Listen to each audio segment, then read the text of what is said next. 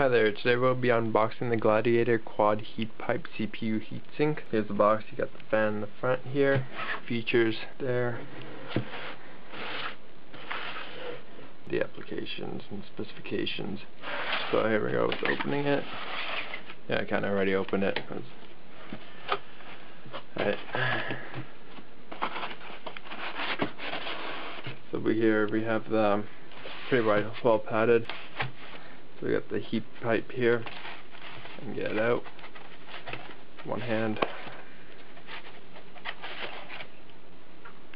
There you go. Pretty compact. Fits my huge hands.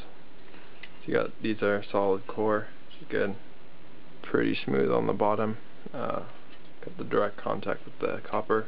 Good heat transfer. You got your parts. Now it does come with thermal paste, not very much, but it'll do for about one or two applications. Still on the box here, you got the fan. So it doesn't have the fan added onto it yet. You can add it on, but I guess that's more for people who are going with the silent and don't want the fan on there.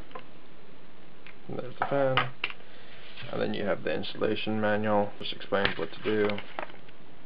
So here we have the manual, so the components here. We have the AM2 clip, which also can do AM1 and AM3, the LGA775 push pin, some screws, the anti-vibration rubber fasteners for the fan, thermal compound, and fan are included. Now it does include how to install it, how to prepare it, where to plug it in. And then we also have how to install the fan with the rubber connectors for the anti-vibration. Okay, and so I have the CPU cooler installed in my case here.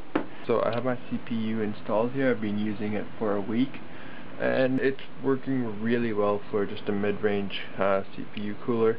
Now I didn't end up using the push pin connectors because I just felt they were a little bit flimsy for how I like it, but I did end up adapting my the mounting system from my previous CPU cooler.